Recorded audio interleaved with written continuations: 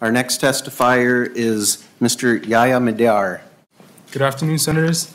My name is Yahya Madar. I attended Mounts Park Academy, and I'm a student athlete on the track team at the University of Minnesota. It was a big deal for someone from a high school as small as mine to pursue athletics at the Division I stage, and I'm grateful for the opportunity to compete at such a high level. Athletics has taught me countless valuable lessons that I apply in every aspect of my life. Like so many athletes, I have understood the connection between hard work and results, and that accountability is essential in being a successful student athlete. Most importantly, I'm part of a team that preaches a winning culture, and I've been able to observe leadership and teamwork firsthand, which I believe is more valuable than being taught about it in a classroom.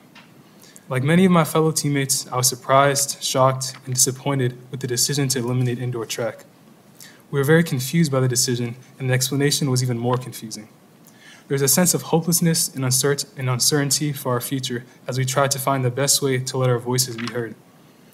While we did have immense support from our women's team, who are also having roster spots reduced, as well as the other teams that were cut, we were still missing support from the athletic administration.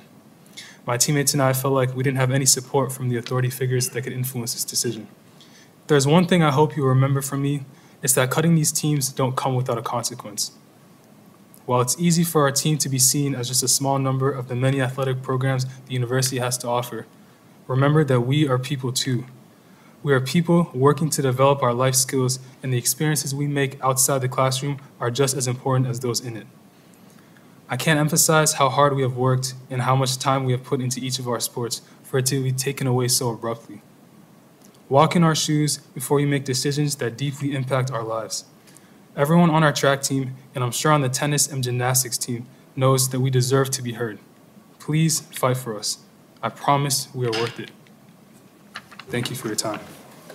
Thank you for your testimony.